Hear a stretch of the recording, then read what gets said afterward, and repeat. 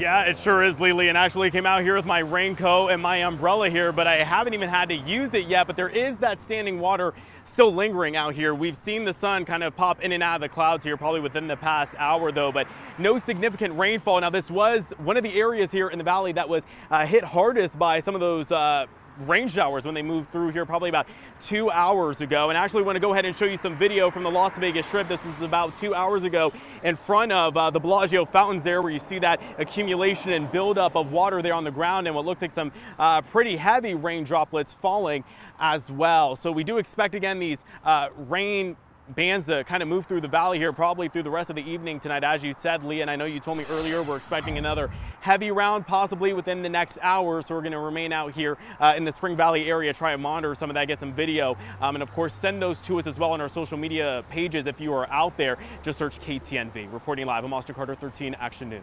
Glad you are staying dry for now, Austin. Thank you.